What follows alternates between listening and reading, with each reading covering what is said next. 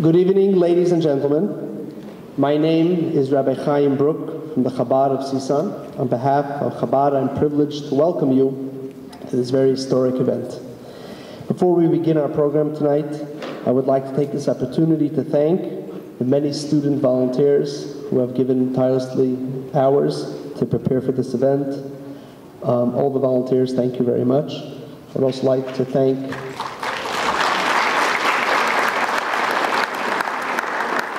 I would also like to thank the co-sponsors of tonight's event.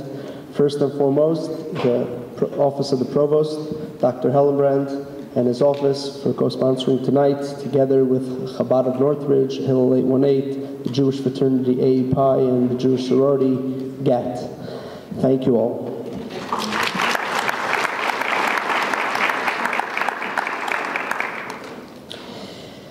The Sisan community and the North Valley community as a whole is honored to host Mrs. Schloss tonight. She's here from London, England.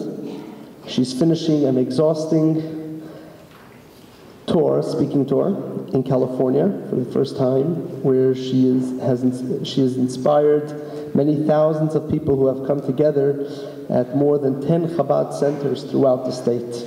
So tonight is her last talk in California. And we're very honored that you're here with us tonight. We'll begin our program tonight. I know we're a little bit late, but we'll start first with a brief memorial service honoring the righteous souls of the 6 million Jews who perished in the Holocaust. We will begin with a special melody that was composed during the Holocaust. After the video, cantor Rabbi Yossi Gordon will lead us in the singing of Ani Ma'amin. Please direct your attention now to the video screen. Lights, please.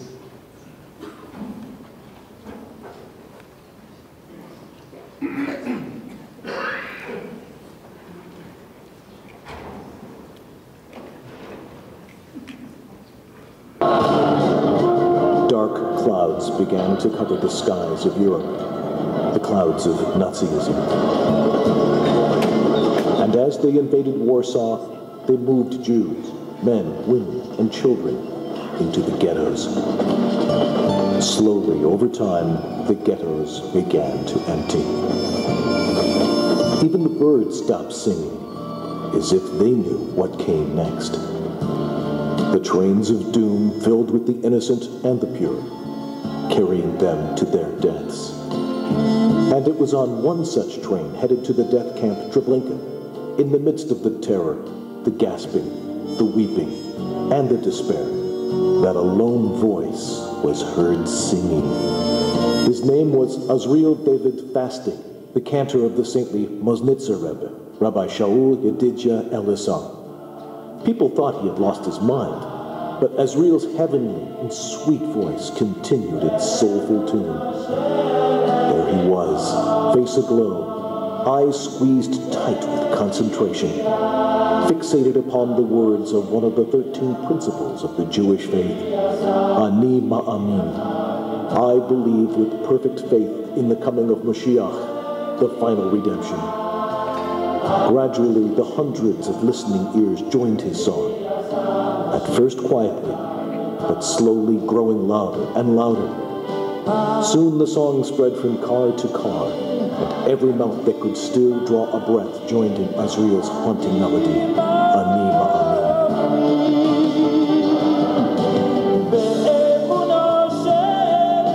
His eyes red from crying, and his cheeks wet with tears.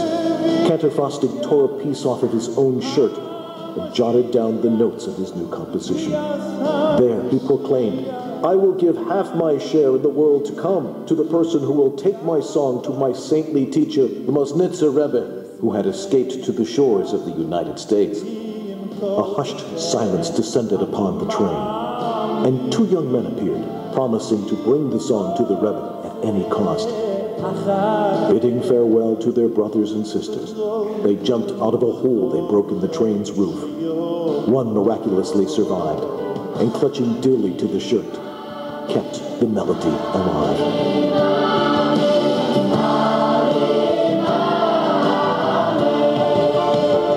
It was on Yom Kippur, just after the war, on the holiest day on the Jewish calendar, and the Mosnitzer Rebbe's synagogue in New York was filled with thousands upon thousands. As the Rebbe began singing the Anima Anin, the crowd wept bitterly, swaying back and forth as if in a different world. He trembled and declared, "On their journey to the gas chambers, this song was born from the ashes of millions. And it will be with this song that the Jewish people will march as they greet Moshiach, the final redemption."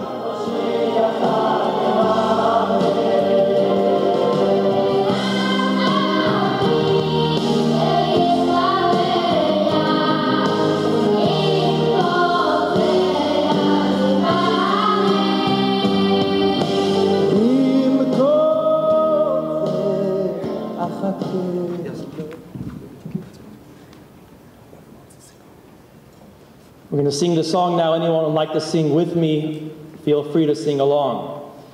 Ani ma'amin, ani ma'amin, ani ma'amin, be'yemuna sheleyama,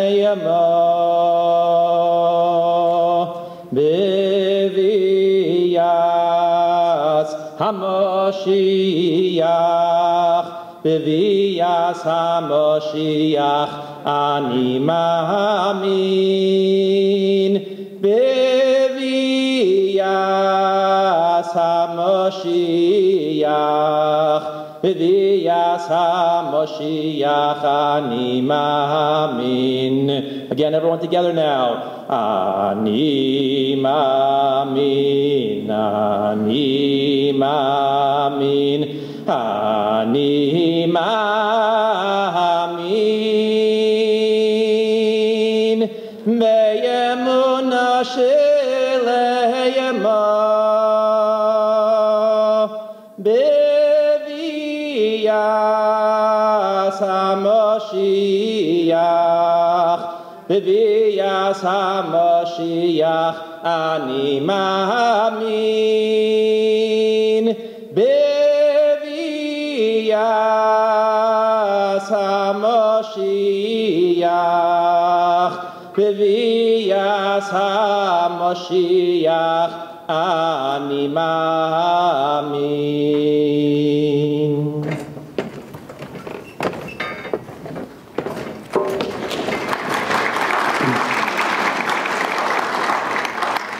Thank you, Rabbi Yossi. At this time, I would like to invite the director of Chabad of Northridge, Rabbi Eli Rifkin, who has been very instrumental in establishing the Chabad at Sisan some 8 years ago, and since then until today has been a constant support for our organization, to please come and introduce our speaker.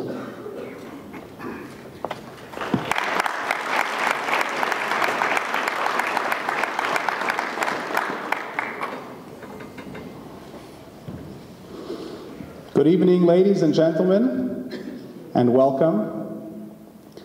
I'd like to thank Chabad of Sisan and Rabbi Chaim and Rebbetzin Razelbrook and all of their wonderful volunteers and staff for putting together this beautiful, beautiful evening.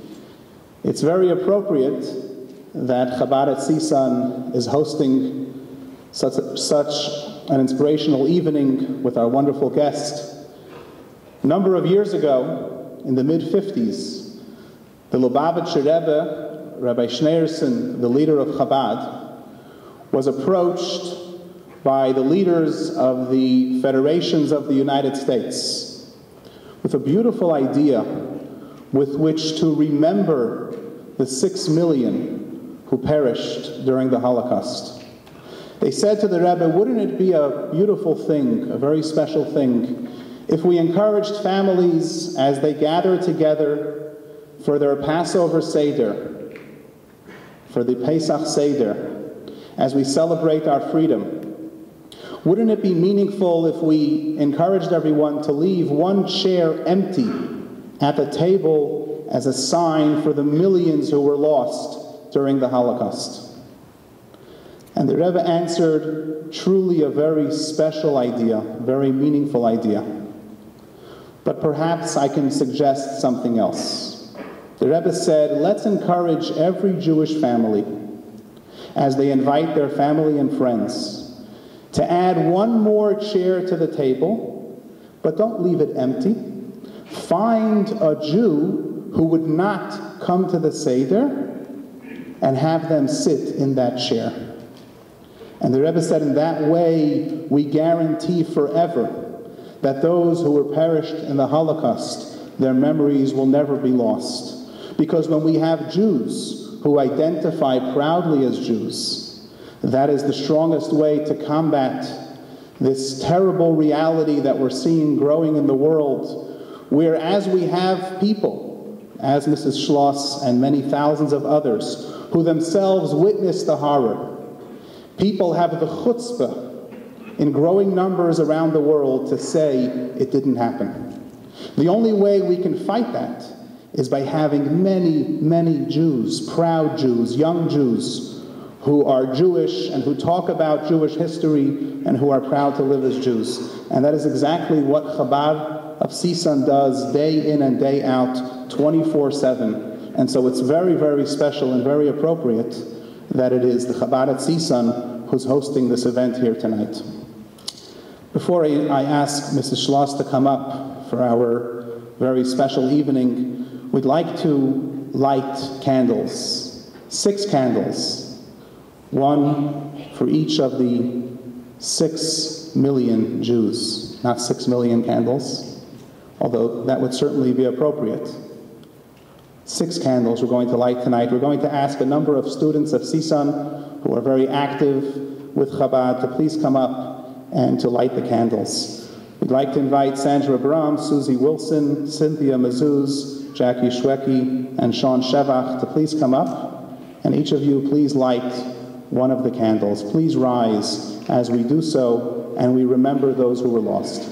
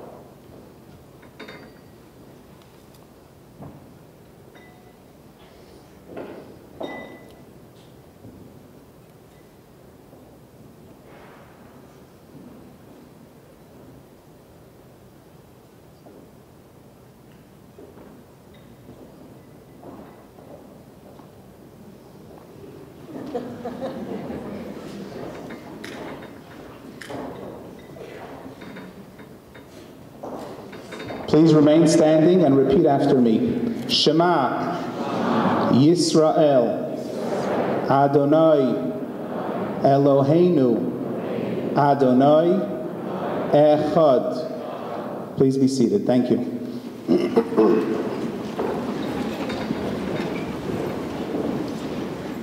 At this time, it's truly an honor and a privilege. We're humbled to welcome our guest speaker tonight. Mrs. Schloss, as Rabbi Brook mentioned, has traveled here all the way from London, England. She spent over 2 weeks traveling the entire state, speaking to literally thousands of people, uplifting them, inspiring them. And it's such an honor to have her here tonight. Any Holocaust survivor is special and unique and worthy of our honor. How much more so when we talk about someone who is kind enough to travel the world and share her story. And what a story it is. A story about her own life, a story about her childhood friend, the renowned Anne Frank. Instead of me telling you her story, why don't we invite Mrs. Eva Schloss to please come up and share with us your story.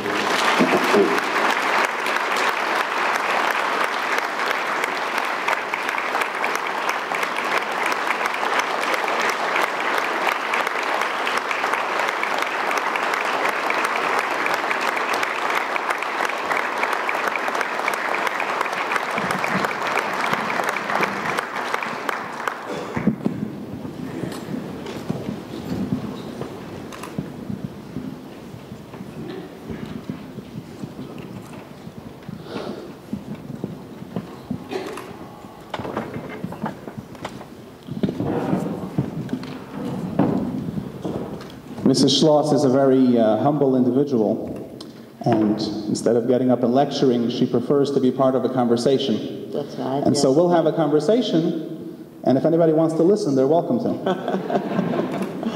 I'm sure they didn't come here just to go to sleep. Why don't you move the mic closer a little bit? Okay. So perhaps we can begin with your childhood. I understand that you grew up in several cities throughout Europe, and eventually you ended up in Amsterdam as a small child. Perhaps you can tell us a little bit about that. I grew up in Vienna. I was born in 1929. I had an older brother, parents who married very young. My mother was 18, my father was 21. My father inherited a shoe factory from his father. We had grandparents, aunt, uncle, cousins, a very big extended family. And Austria and Vienna is a beautiful country and a beautiful city with a lot of things going on.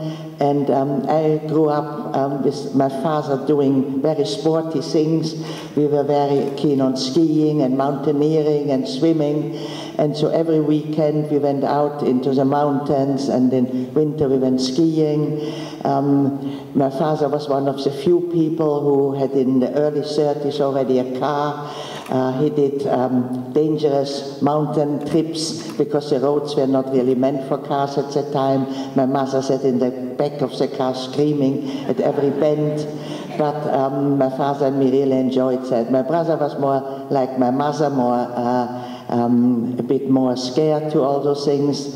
But I was really quite I was really more the boy in the family, and my brother was more a gentle character. We were very, very happy there, but in my 9th year, things changed dramatically. It was Hitler annexed Austria, and things immediately started. There was anti-Semitism in Austria, like unfortunately everywhere, but it was dormant. We didn't really notice it. My parents had many, many non-Jewish friends. I went to an ordinary school. But what is important on the continent, you had to have religious education, not like in America where this is not done in schools. So Austria was a Catholic country, so most children were Catholic, but the Jewish children were taken out of their class. We were 8 Jewish children in our class, and we had 3 times a week Jewish education. It was perfectly all right. It was not a discrimination, but this, of course, meant that when Hitler came and when anti-Semitism became really dangerous, everybody knew in the school who was a Jew. And my first anti-Semitic experience was when I went after school one afternoon to my best friend who was Catholic, and I went there very regularly. It was on the way home. The mother opened the door, and when she saw me, she said, "You're not welcome here anymore," and she slammed the door in my face. I didn't understand. I went home crying. I said to my parents, "I can't understand. We didn't have a quarrel." And my parents made me understand that from now on life is going to be very, very tough if you were a Jew. And indeed it became really, really very, very difficult. The mentality of the Austrians changed really overnight. My brother too, he was 12 years old at the time. He went to school. He came home all beaten up by his own friends, and the teacher watched. So this was the situation. I understand you met Anne Frank before the war, before the Nazis invaded. Can you tell us a bit about your connection with her? Well, not really. Just actually a few months. We were lucky enough to get out of the country, and this was really the big tragedy, that most people in Germany, in Austria, Czechoslovakia, Poland didn't get visas anywhere in the world to have a safe place. So, as I say, we were lucky. We were eventually able to go to Holland, to Amsterdam. We settled there on a big square in Mavedeplein, and there was rather small apartments, but modern, very, very comfortable. And my father hired a furnished apartment belonging to a Christian. So this is quite important, because afterwards, when we came back, we could go back there. There was a piano, and Heinz was very, very musical. Heinz is your brother? Heinz was my brother. He was very, very talented. He could play anything by ear on the piano. He could play Rhapsody in Blue from Gershwin by heart, which is a very difficult piece of music. He had an accordion, had a guitar, and it was very nice in Holland. The people said, you don't have to be afraid, we are quite safe here. I made many, many friends, and I was very happy. But it didn't last very long. In May, one night we woke up and we heard aeroplanes and guns, and we looked out and we saw searchlights, and we put on the radio, and it said, terrible news, the Germans are trying to invade our country. There was a very short war, 5 days. They bombarded Rotterdam, which is the second biggest city, and they said, if you are not giving in, we are going to bombard all your cities. The royal family left, escaped first to England and then to Canada, and that kind of dispirited the Dutch people, and they gave up after 5 days. And we still tried to get a boat to England, but when we got to the harbor, the last boat had gone, and we went back to our apartment and thought, well, we see what is going to happen now. There was no escape anymore. So that was in May 1940. Before that, as I say, all the children went out to play, and one day a little girl came to me. We were both 11 years old, and she said, my name is Anne Frank, and my family come from Germany, and come to my apartment to meet my father and mother. They can speak German to you. Well, I'd just been in the country for 3 months, and didn't speak Dutch that well, and I was very pleased to have somebody to speak German. And so I met the family, not expecting, of course, that Otto Frank would later become my stepfather. Anne, I met daily in the square playing, but we were definitely not best friends. She was quite a different type from me. As I said, I was sort of a tomboy. I liked to play rounders and tricks on the bicycle, and I had a brother, so we were always really more with the boys.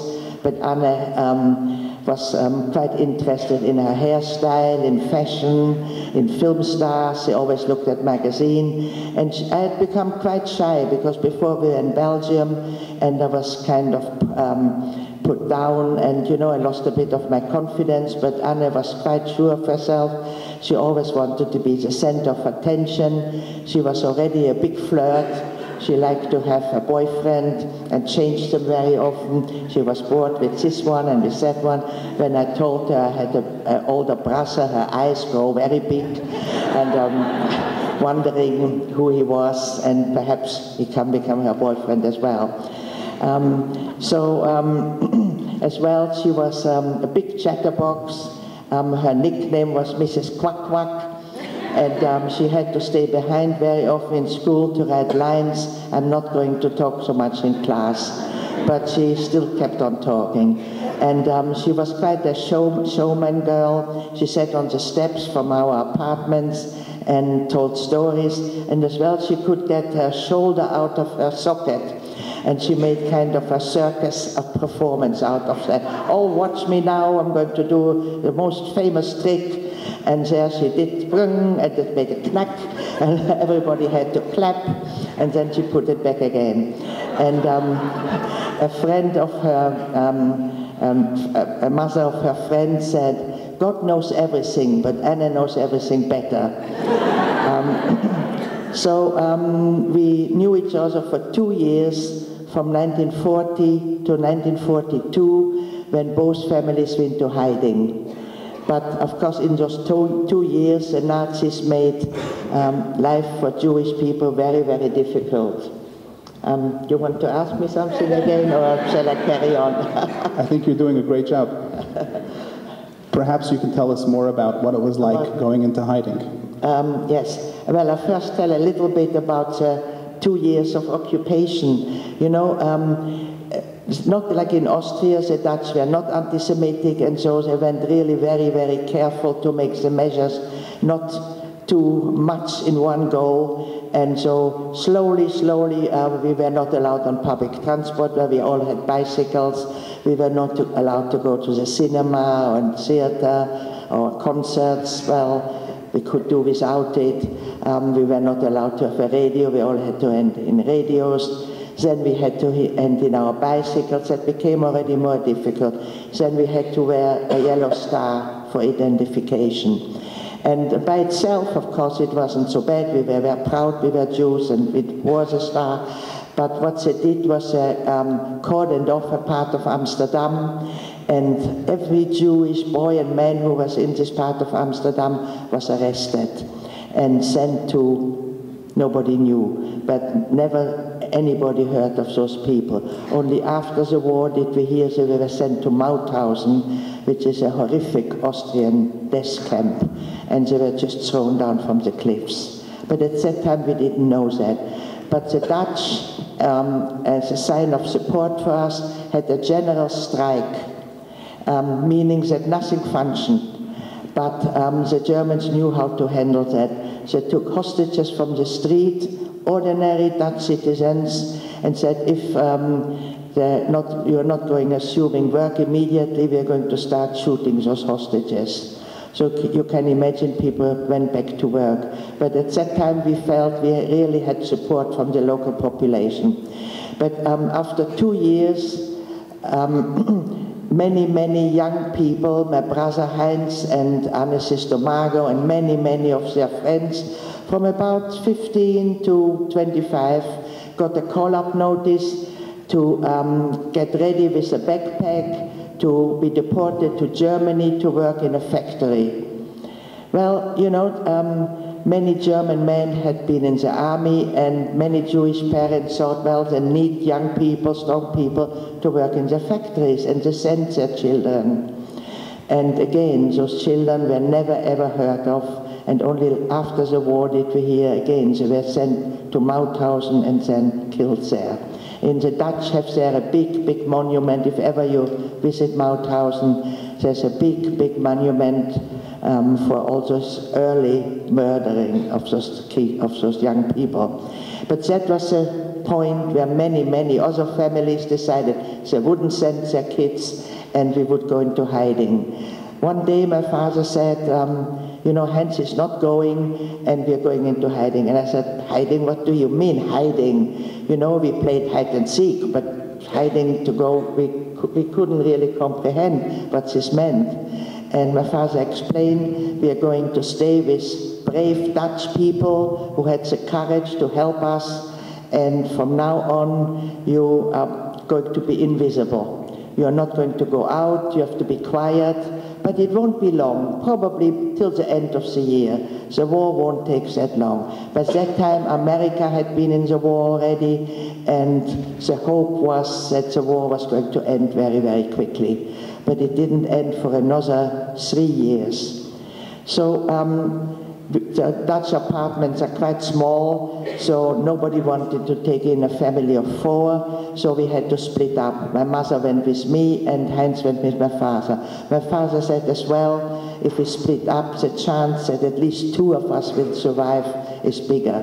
So at that time, he already realized that perhaps we won't survive. As I told you, I was not a very studious child at the time. I was really more an outdoor child, a sporty person. And for me to sit still day in, day out, when the teacher, people where we were hiding worked, so they went out, so from then on in the morning we had to sit still. We had the table, we put our lunch there, and as well a potty because we couldn't go to the toilet. And we took a book, and my mother took some knitting, and there we sat. Day in, day out, day in, day out. I loved my mother, we got on very well, but you know, what can you talk about if you have no outside experiences? My mother tried to teach me some lessons, but I didn't like it what she told me, so she lost her temper with me, so she gave me some smacks, and I got aggravated, and so, you know, so we gave it up again. And as I say, I didn't like reading at the time, so boredom was unbelievable. But as well, the Nazis knew people had disappeared, and they really wanted to catch every Jew. So they made house searches. So the people from the resistance came to look over the apartment and said, well, I think we can make a false partition here, or build a wall here, or perhaps under the floorboards. So at night, when we were in bed, we heard knocking on the door, shouting outside, and the Christian people had to open the door and let the Nazis in, and they stormed up and searched everywhere. So we were in this hiding place, hoping they wouldn't find us. And you can imagine if this happened about once a week, you don't sleep very well, you're nervous. And then we heard a story that they came in another house and at night, and the people quickly went in their secret hiding place, but they felt the beds, which were still warm. So they demolished the whole apartment till they found the people, and even the people who hid the Christian people were arrested and sent to camps. So of course hiding became more and more difficult. People said, I'm sorry, I can't take the tension any longer. You have to find for different hiding places. So we were for 2 years in hiding, and my father and brother as well, they were actually in the country. And the woman where they were staying started to blackmail them for more money. You have to pay, you know, the general cost for your food and for other things, but some people did it for money and asked much more money. And this woman, she said in 1944, perhaps the war will end, so she wanted to build up a nest egg, and she asked an outrageous sum of money. After 2 years in hiding, we ran out of money. My mother had still a little bit of jewelry, which we sold, and my father phoned my mother desperately and said, please find us another place. It was difficult in 1944. Many Dutch people had gone into hiding as well, and eventually a Dutch nurse came forward and said she knows a safe house. My father and brother escaped at night from this woman and was met by this nurse, and she took them to the safe house. It was a Sunday, and it was very near where my mother and me were hiding. So on the Sunday afternoon we went to visit them. And on Tuesday morning, it was my 15th birthday, and we had just been a few days in this new hiding place, and we went down to breakfast, and we heard a knock on the door, and the owner of the house went down to open the door, and the Nazis stormed in and took us away. My mother still said we are not Jewish and we are just visiting, but they knew who we were, because this Dutch nurse was really a double agent. She really worked for the Nazis and pretended to work for the resistance. Her boyfriend was a member of the resistance, and he always asked her for safe houses, and she always had it. And sometimes he wanted to give a letter and meet somebody if the parents were hiding and the children wanted to get in touch. And she always said, you can't get in touch with those people. And so he became suspicious of her. And she realized that he was suspicious, so she denounced him, and he was arrested and immediately shot. So you can imagine what kind of people those were. After those wars, there was a court case against her, but she only got 4 years. But she betrayed more than 200 people. So you were caught together with your father and brother? Together, everyone together? Yes. Did your father or brother have a chance to share with you what their hiding was like? Well, we knew, because my mother and me went occasionally out. We had false ID papers, and we really looked very Dutch, so we sometimes took the chance. But my father and brother, my brother was dark-haired, and they actually never went out, only when they had to change hiding places. So we knew. But in hiding, my brother, if you have a chance later, you can see there, I told you he was really a musician, but in hiding he had to be very, very quiet. And so he couldn't make any music, so he tried another of his talents, and he made some paintings. And 30 paintings he did in hiding from 16 years till 17 and a half. And we were able to bring 9 of them here with a bit of the history. And when we were traveling in the cattle truck, that was the last time I saw my brother. He told me that they'd hidden those paintings under the floor, but in this house where they escaped. And with a little note on top where it says, "Those belongs to Heinz and Erich Geringer, and after the war we are going to come and pick it up again."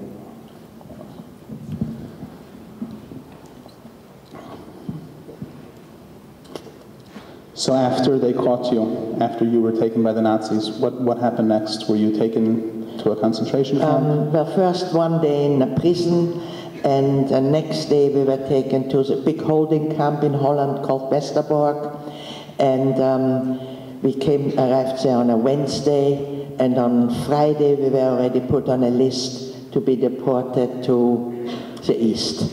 Well, Holland is the most western country, and East was bad news.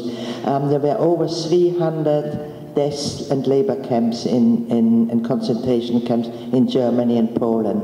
Some were labor camps, and of course they never told you where you were going. So when we were taken, we had still some hope, perhaps we were going to a labor camp. But as I said, it was the last time we were together as a family. And my father, who was a very wonderful family man, he apologized to us that from now on he can't protect us anymore. He said, "I took you out of Austria, I found your hiding place, but from now on it'd be hopeless, I can't do anything. You have to really look after yourself from now." He told us we always have to try to be clean so that we don't get sickness. Always try to wash your hands.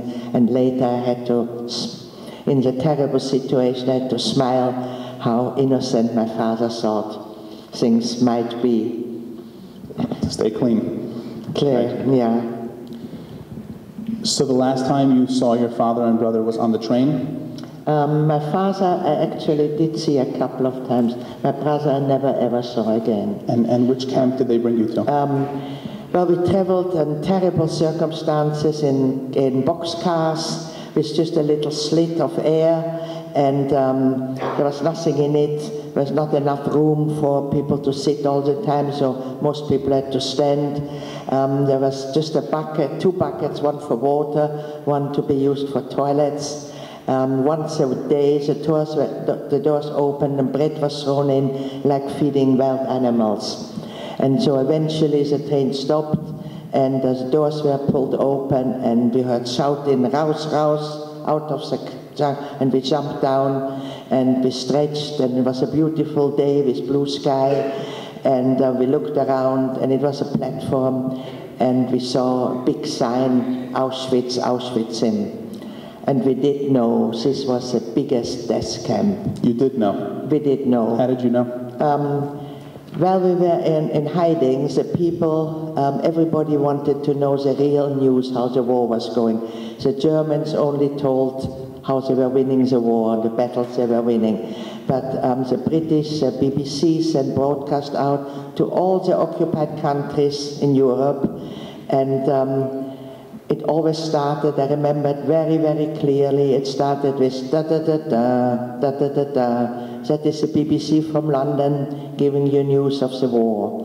And they told, of course, by 1944, the Germans were already defeated in Africa, the Russians were already defeating the Germans in the East, and an invasion was planned. When we were arrested, there was no invasion yet.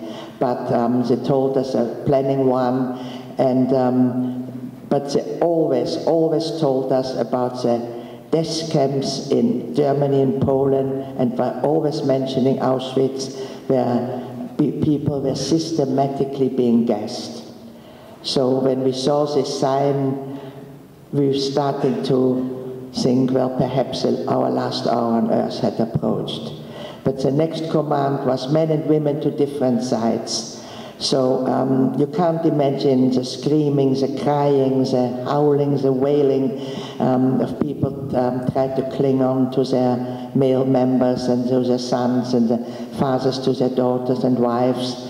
And it was a horrible scene. And eventually the Germans beat us apart and the men walked away. And most women never saw their husband, or the husband, or both people were killed. I had a miraculous escape. I was really one of the youngest people on this transport, and my mother gave me, we really thought we were going to be killed, but nevertheless my mother gave me a hat and coat, and this hat had quite a big rim.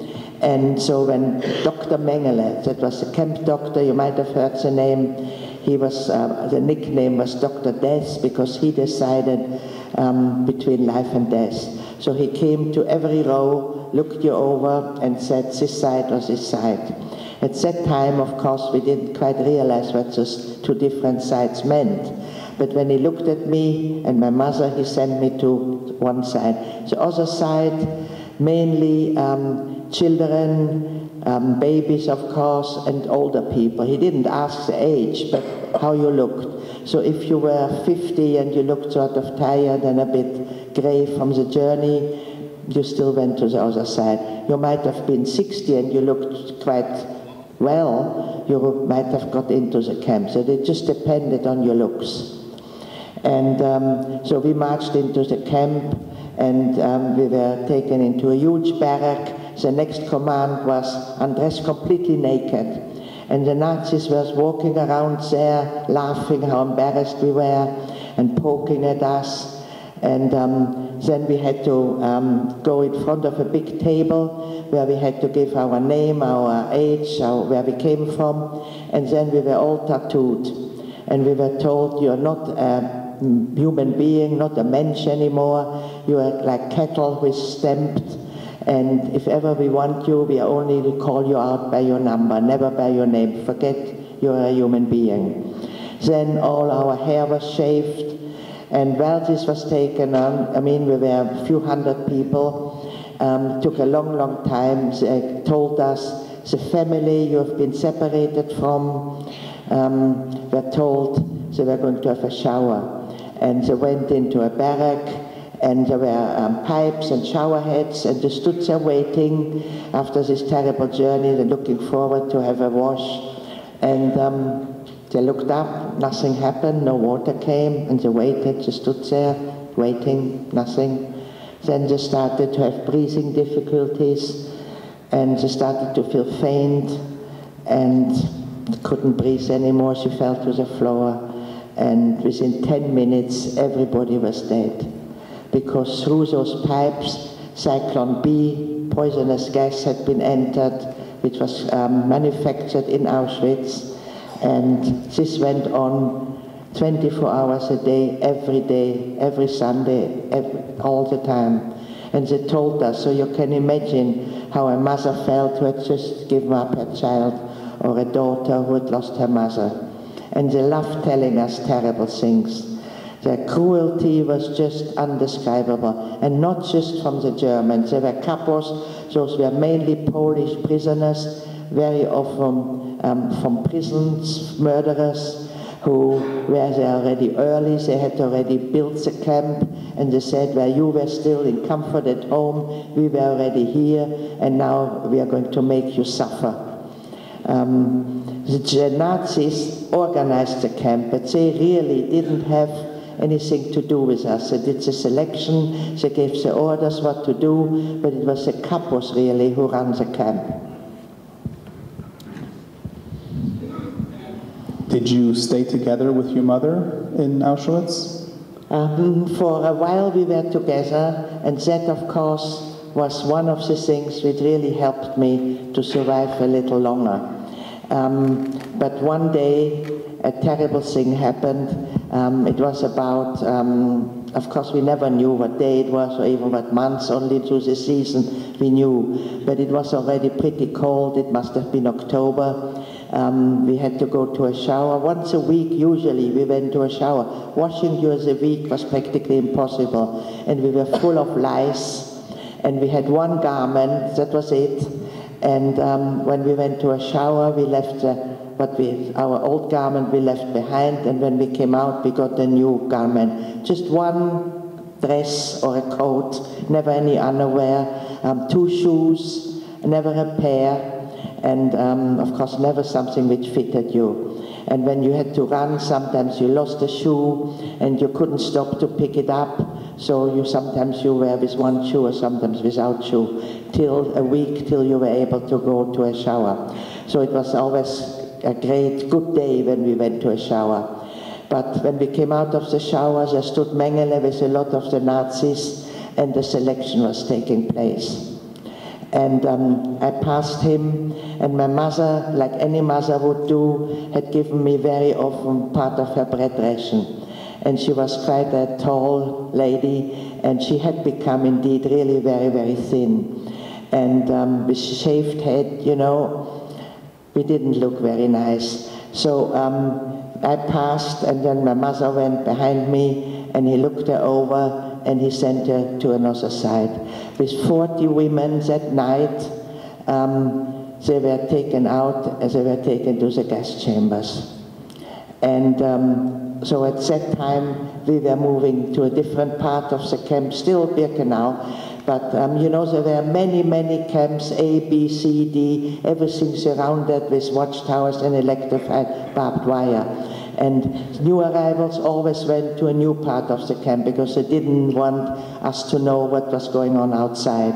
So we were moved to a different part, and I assumed my mother had been killed. And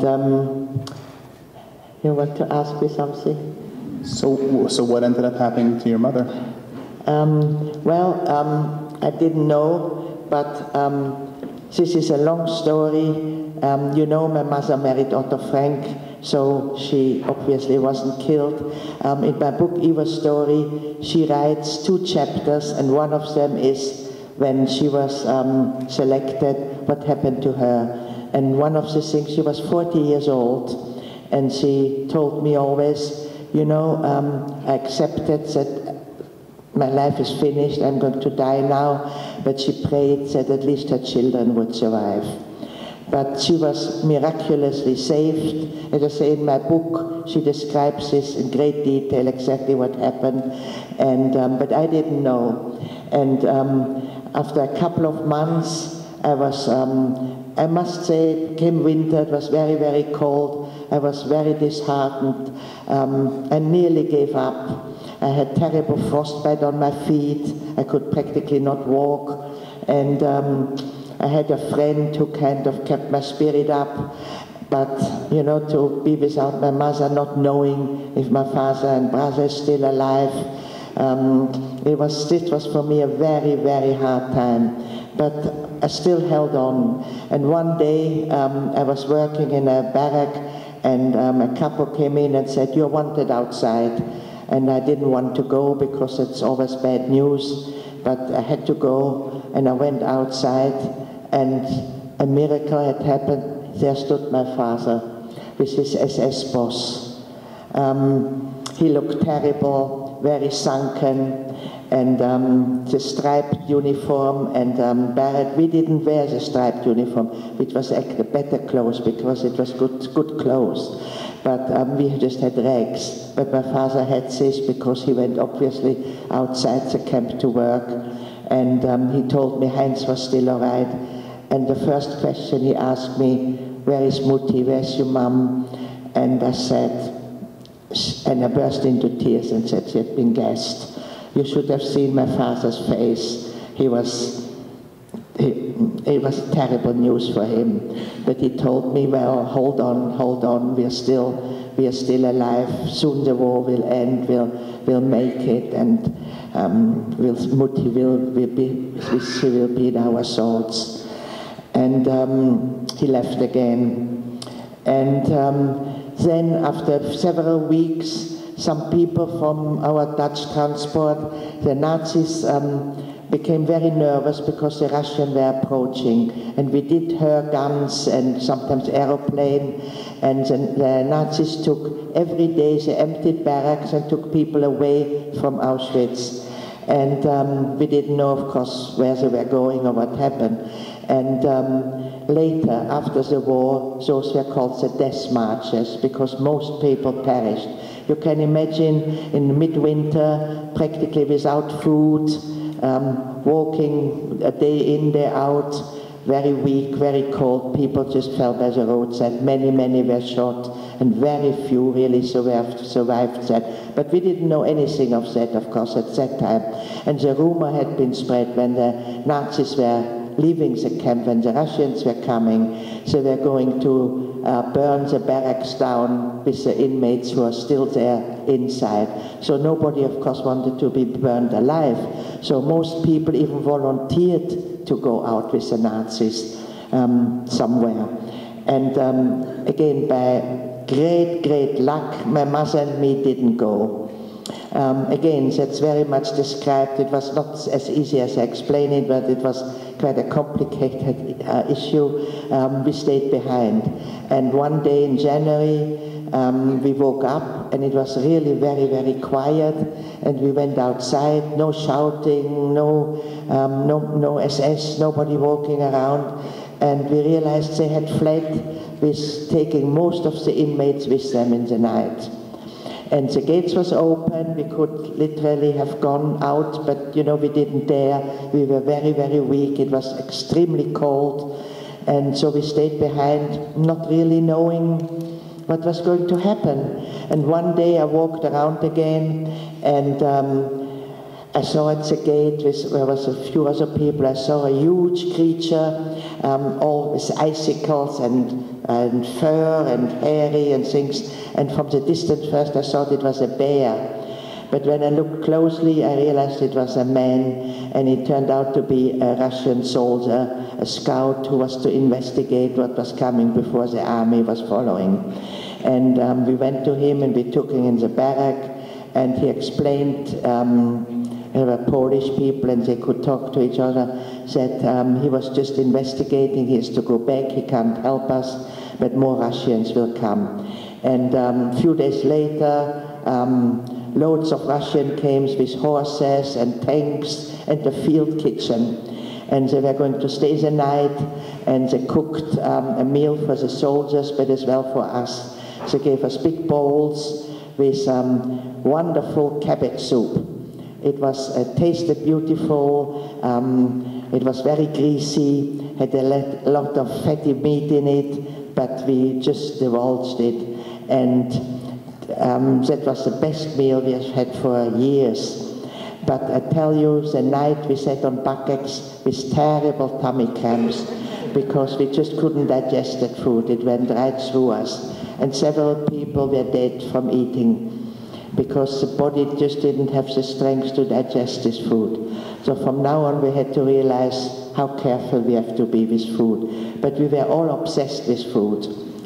So then I decided I would go to Auschwitz. That was we were in the women's camp called Birkenau. Auschwitz was in walking distance, to go to the men camp to see if I could find my father and brother.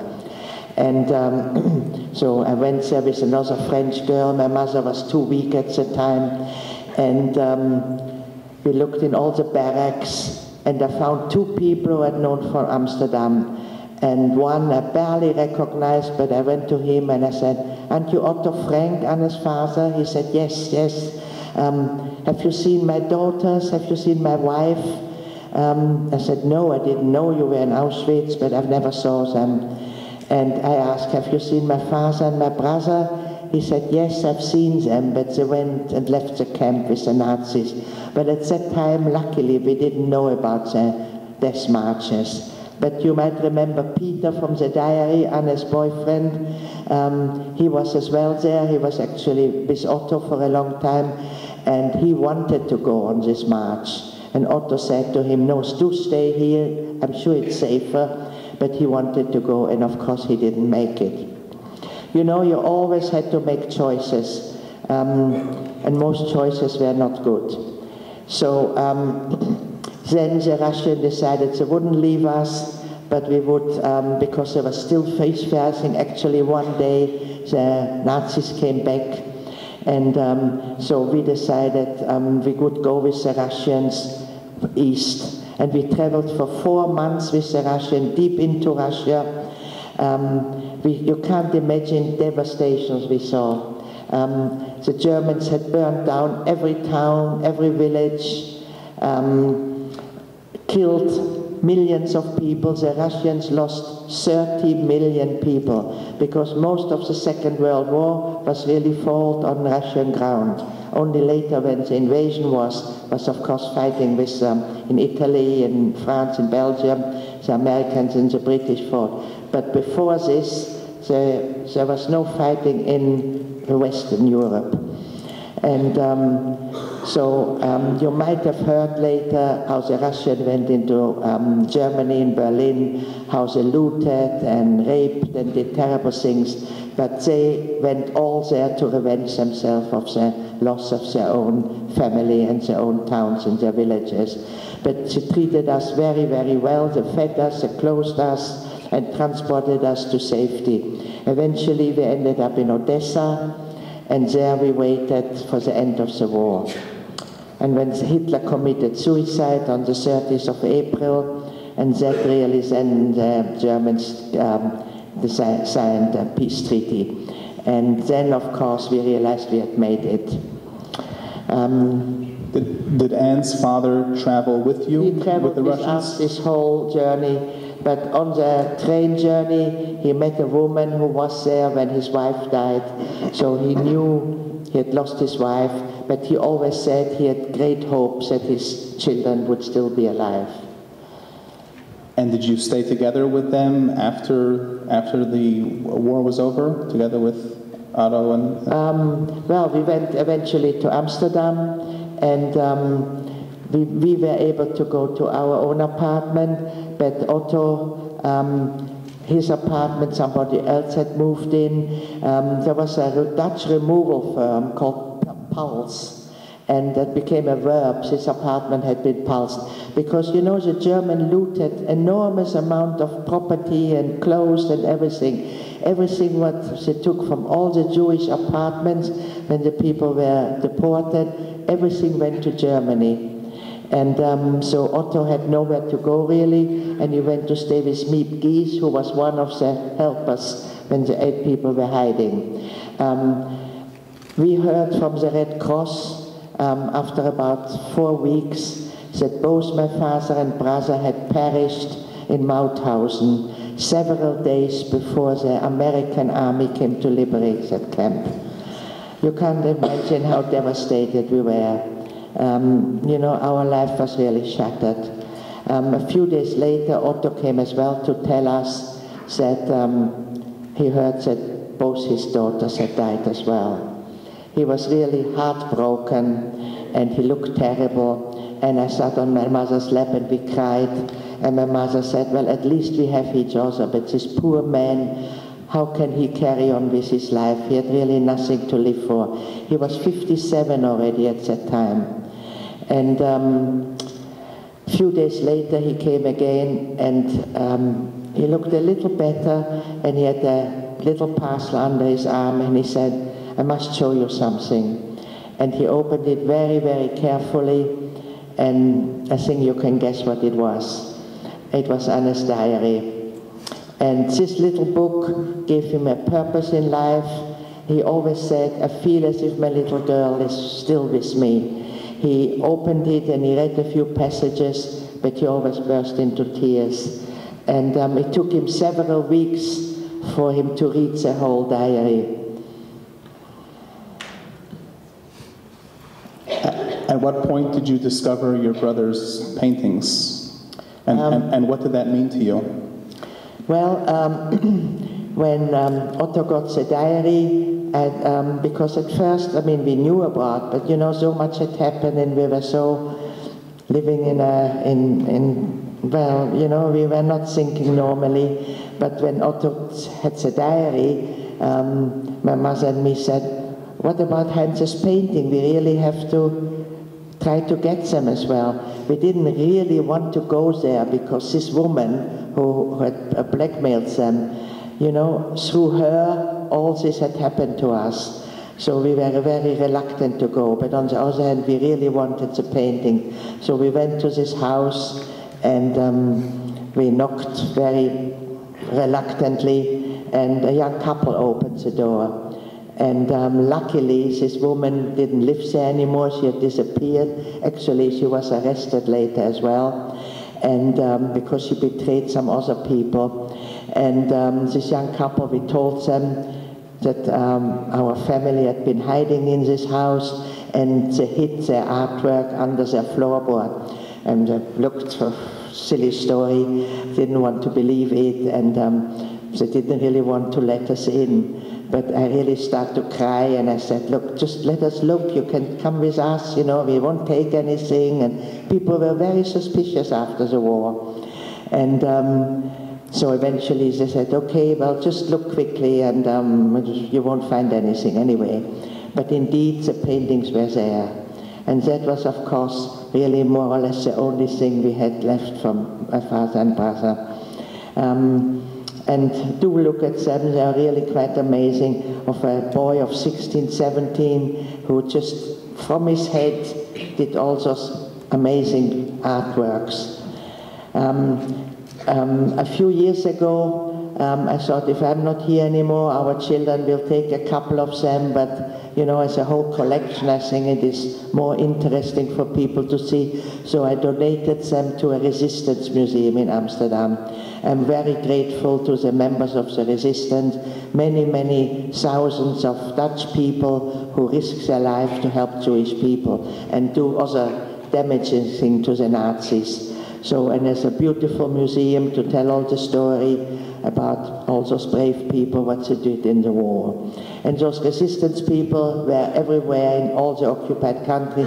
They worked together with the British, who sent parachuting weapons down and leaflets and radios and all kind of things. It was really, over the whole of Europe, was a big network of anti-German activities. Can you tell us a little bit about your mother and Otto Frank? I was very miserable. I hated everybody, and Otto came very often to our house. He was lonely, my mother was lonely, and he decided eventually to publish it as a book. And in Holland it was 1,500 books. It wasn't really a... people were not, you know, after the war, people were not really interested to hear anything. And at the time in cinemas, when you went to see a movie, there was always, because you had no television, not everybody had the radio, so there was a newsreel. And the liberation of the camps by the British, the Americans, the French, was shown in those newsreels. And those were unbelievable, horrific images. Heaps of bodies, skeletons, bulldozed into mass graves and horrible things. And when people saw that, I think there was around the world a guilt feeling that perhaps they could have avoided if they had done anything about this, which indeed they could have done. But people then didn't want to hear any more about it. And so I really wanted to talk about it, but people didn't want to know, so I suppressed it, and then later when they asked me, I couldn't speak anymore. And so I was full of hatred and suspicion. I went to school, and Otto came to say to me, you know, if you go through your life hating people, you will lead such a miserable life, and the people you hate, they won't even know. So they are not suffering from that. And you know, there are some wonderful people around. Go out, put a smile on your face, and life will get better. You are young, you know, you have a whole life in front of you. But it's easier some than that. I missed my father and brother, and as well, I didn't accept it that they disappeared. You know, like I heard from September 11, if a husband or a son went to work and just didn't come home, but you didn't really see he had died, people didn't want to accept it and believe it either. So, and it did happen for many, many years that people came back from Germany or Poland, and so I had always great hope, and that made it even more difficult. And so Otto always came to us. My mother made him a meal, and my mother helped him then with finding translators for the book in Germany and in French. And it was published in 1952 in America. Otto tried many, many publishers, but nobody wanted to publish it. Eventually he found a publisher, Doubleday, who said, okay, I'm going to take a chance on it. I'll publish a few thousand books. Well, I bet you all those other publishers are very sorry, because it became an immediate bestseller. Millions and millions of copies have been sold, and 70 languages it is translated, and next to the Bible, it is the most read book. So it was achieved by a 13, 14-year-old girl, so it's really quite something. And so Otto came very often to ask help from my mother, and they became very friendly. And when I finished school, I was still very miserable, and I didn't know what to do. And Otto and my mother decided I should become a photographer. And I didn't really care what they chose for me, and I said, okay. And Otto said, well, perhaps it would be good if you would go out of the country for a year. And so Otto knew somebody who had a studio in London. And I went for a year to London to become an apprentice in a studio.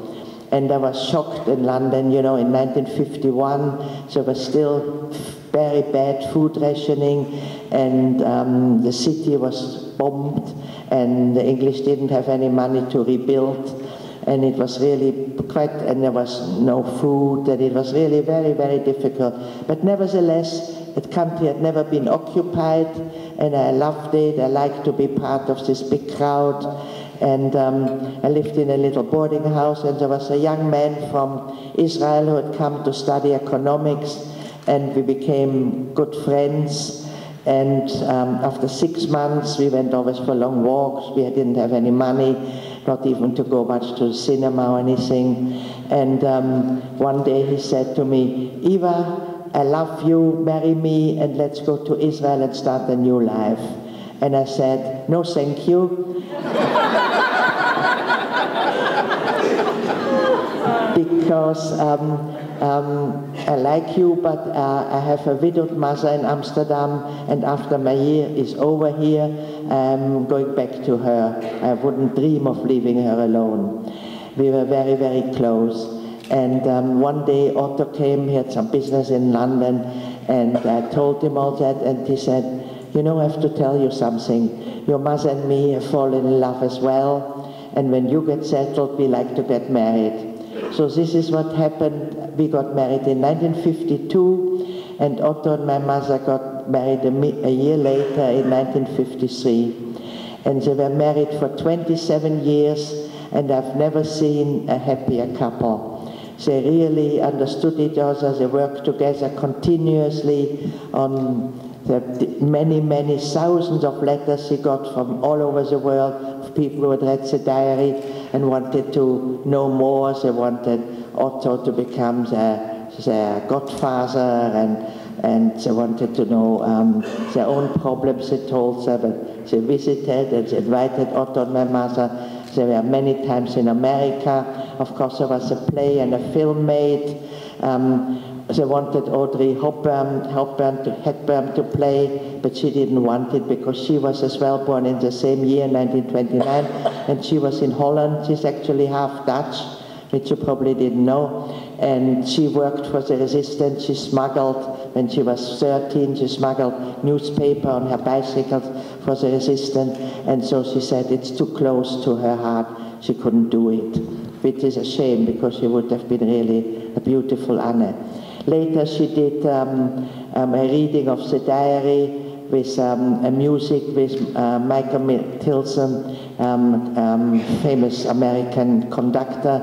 He made an ode to Anne, and it was performed, and Audrey Hepburn came to read parts of the diary, and I met her, and I said to her, you brought Anne back to life.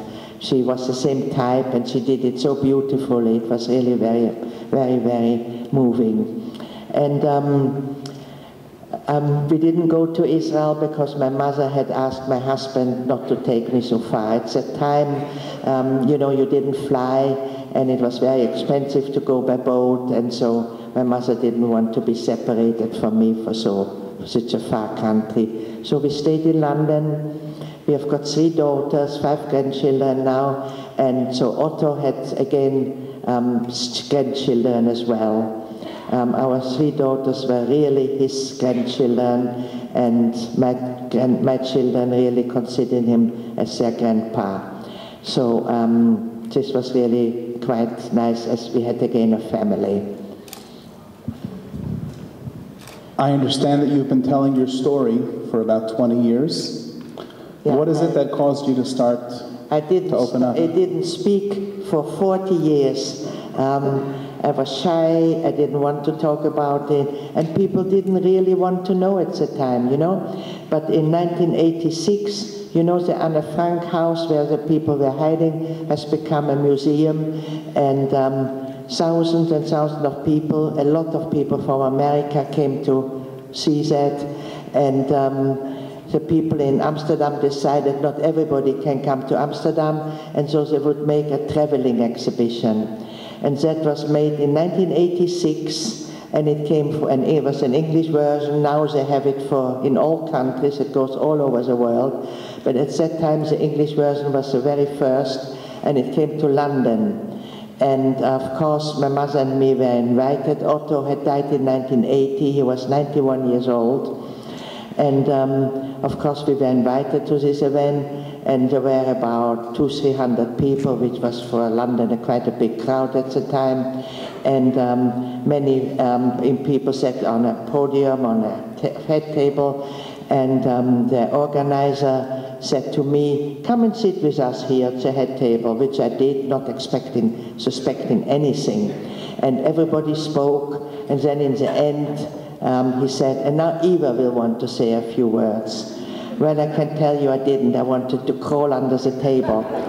But I got up, and everybody looked expectantly at me, and eventually everything what I had suppressed for 40 years came flooding out, and they couldn't stop me. And that was for me really a watershed. From then on, I realized people were interested, people wanted to know. And it moved to different cities. It went to Leeds and Manchester and Aberdeen, and they always asked me to come and open it. And I had to make a little speech, which I couldn't, you know, I couldn't speak freely, so my husband had to write a speech for me, and I read it, which wasn't very good because I was very nervous. I always had to take a tranquilizer before I went up there. So, but you know, eventually I learned to speak. I learned to speak freely. I've really felt I had something to say. And then people said, "You know, you have really experienced so much. It's an interesting story yourself. Why don't you write a book?" So this is what I did in 1986. I started to write Eva's story, which came out in 1988. It was translated not in 70 languages, but perhaps in 7 or 8. And it's still going, and this is a new American edition with an interview for me, so bringing it more up to date. And I think I speak on behalf of all of us that we're so thankful that you've been willing to tell this story. It's really a remarkable story.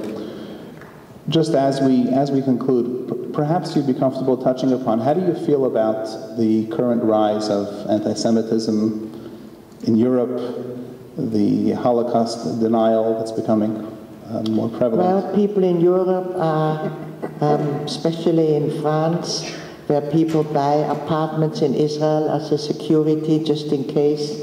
And but it is in England, for instance, there is anti-Semitism, but it is not really to the people who are the Jewish people who live in England, but it is really more because of Israel. Many people. The English, the BBC is more, they always take the side of the underdog, thinking it's the Palestinians, and the propaganda is unfortunately more the Palestinians are telling more about. They always show if a Palestinian person is killed, but never if a Jewish person is killed.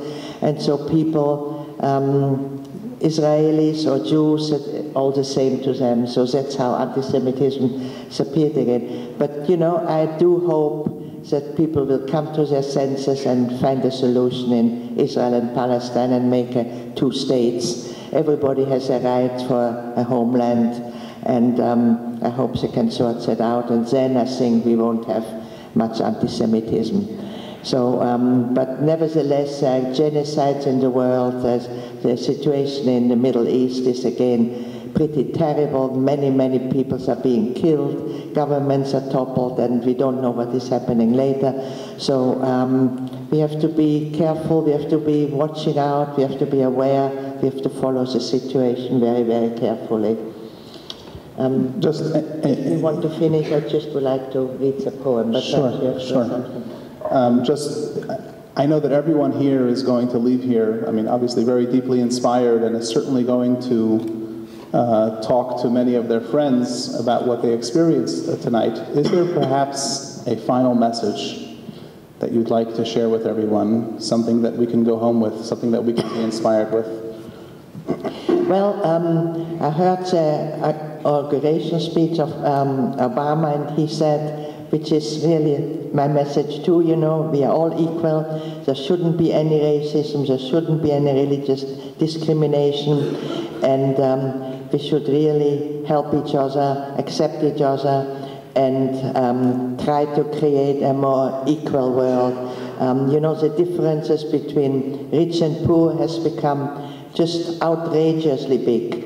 And of course, this is really, and many jobless people, and this is really what it was in Germany in the 30s. And that is why people don't accept it, and that's why you get prejudice, because nobody wants to take the blame, no government want to blame, no people want to blame, and so they try to blame it on a minority group. But if we work all together to create a better world, all do our part, share with it. Hope the young people are wonderful. Two of my grandsons went in the holidays to Africa to help in little villages. One went to put computer working in a little village. The other one worked on clean water for the villages. And I think from America too, many, many young people go out to help other people in the poor countries. And I'm an optimist. I think we will create eventually a more harmonious world. Amen. I would just like to, not just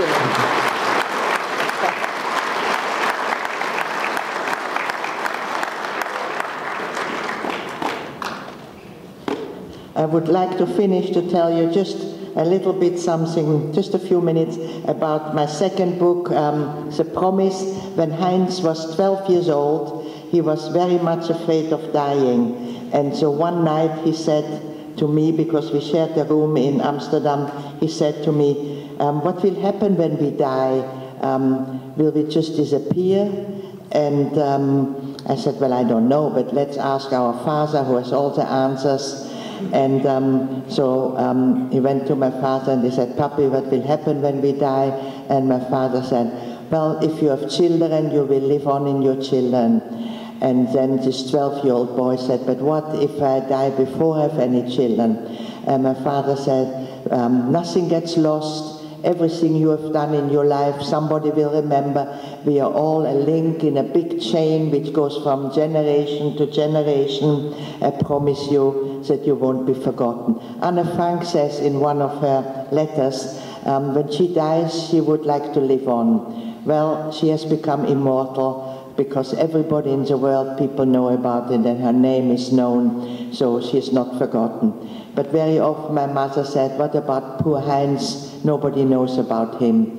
And so I wrote this book to remember him, as of course as well about Auschwitz, but as well about the strength of our family and what a wonderful brother he was, and it's a lovely book. And of course now we have the paintings, and many people in the Netherlands and from abroad go and see them. But he wrote as well, besides painting, and he taught himself 6 languages, he wrote about 100 poems. and most of them are in Dutch, but I had a couple translated here in this book, and a lot of them are quite sad, and I'd just like to read you the last, this one to finish up. Don't cry, Mama. Mama, do I have to die already? I heard the doctor say so. Please, Mama, don't cry. Heaven is such a beautiful place, and soon we'll be together again. Mama, what will my little sister say when she wants to play again? Please, Mama, don't cry.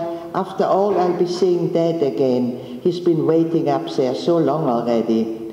Remember to take good care of the kitten. She loves me so. Please, Mama, don't cry. Do you still love me as much as ever? Are you still with me? Please tell me, Mama. The worst of it, Mama, is that you'll be gone so long. Please, Mama, don't cry. There's sure to be a window up there for me to watch you through. Please hold my hand for just a minute. It seems so misty in the room. Please, Mama, don't cry. Mama, just one more thing. Please kiss me goodbye. He was 16 years old when he wrote that. Thank you very much.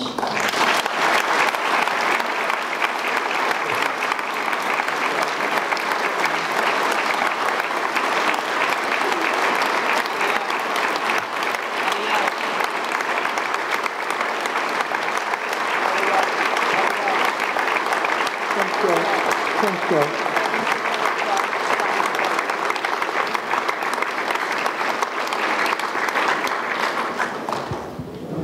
If anybody wants to ask any questions, we can have a few minutes for questions. After we conclude the questions, Mrs. Schloss is kind enough to sit in the front lobby and sign some of her books. So we'll just take a few questions now. Yes? My parents are both from Amsterdam, and they also went through the war and similar experiences. And as a child, I lived in Holland and with my grandparents, and I was resentful as my whole background of Germans in general. And so I was very surprised when traveling to Germany to get to Scandinavia, only to get to Scandinavia, I had very positive experiences. And so I went to Germany, and she backpacked to Germany. I talked to people about the war, and many people didn't want to talk about it, but those who did were very, I think this was Western Germany, and they talked about it very bravely, very boldly, very openly, and they seemed to take great responsibility, it seemed to me, for what had happened, as opposed to, say, in Japan, that, where they don't recognize that anything happened at all. And it seems to me that the German government has gone to great lengths to try to do some sort of restitution. I know that my father was a slave labor camp, and he got some sort of mail that if he wanted to fill out some forms, and I think the German government had paid him because my father said, no, I have I'm sorry to interrupt you. Is there a question? Yes. Okay, thanks. What do you think about all these efforts the German government has made to try to apologize for what they've done, to try to educate the children about what's happened, to try to change their society, and to try to learn from the experience? Okay. I'll just repeat the question for those who couldn't hear you. The question was, how do you feel about the efforts that the German government has made to apologize? Well, they have actually apologized, and they have done restitution for, compared to Austria, who hasn't done anything for many, many, many years. Austria said they were victims as well, which they weren't, of course. But they didn't teach, the only thing they didn't teach, they didn't want to talk about it. Only, I think in the 80s, like everywhere else, the Holocaust has to be taught. Every child has to go in their school years to a concentration camp. So, I think they have taken responsibility now, already for a long time, actually. Yes? So in addition to Otto Frank's helping you to get over and transform the hatred that you had, what did you have to do inside you to overcome that? I'll just repeat the question. What process did you go through to overcome that hatred that you felt? You know, not like in America, counseling didn't exist in Europe, and even now it's not as popular as here. And you know, I just had to help myself, which I did eventually, you know, but it took me a long, long, long time. Yes?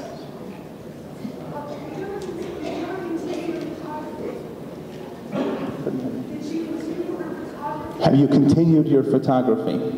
Well, I was for many years a photographer, but later I had an antique shop.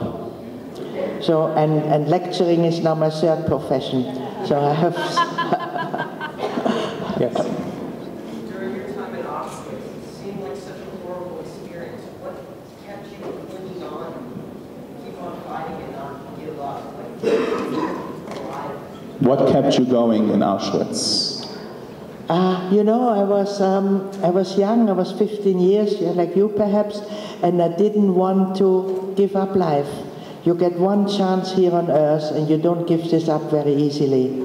So this was really, and you know, I had a very wonderful life. I was a child and I wanted to experience life.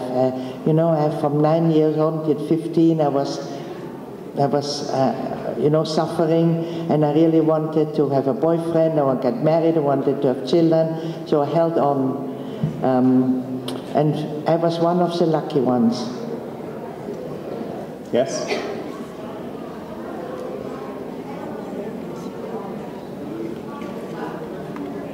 Speak up.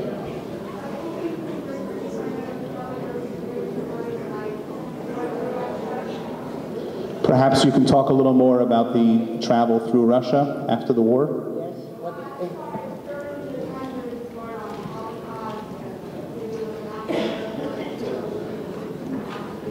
Sorry, I couldn't hear you.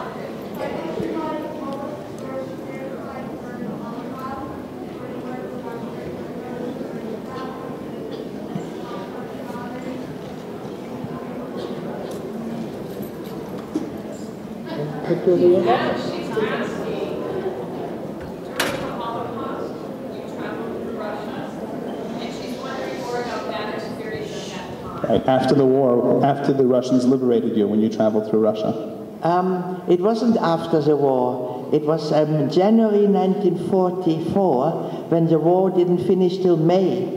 And that's why we couldn't go home. And the Russians took us away from the fighting, from the front, eastward. And we waited in Odessa, which is on the Black Sea, beautiful place, for the end of the war. And then we went back home. Okay, we'll take one more question. Go ahead. Sorry? Oh, what got you into photography? Well, it was Otto who wanted me to be a photographer, and I was working in commercial. That was the time when color photography came into being, and I did first a course at Kodak, and we had many clients for advertisement, but later I did portraits and children photography, and then I gave it up. I never did digital. I did always my own developing and enlarging, and I enjoyed that, and I wasn't interested in digital. Thank you so much. Thank you, thank you.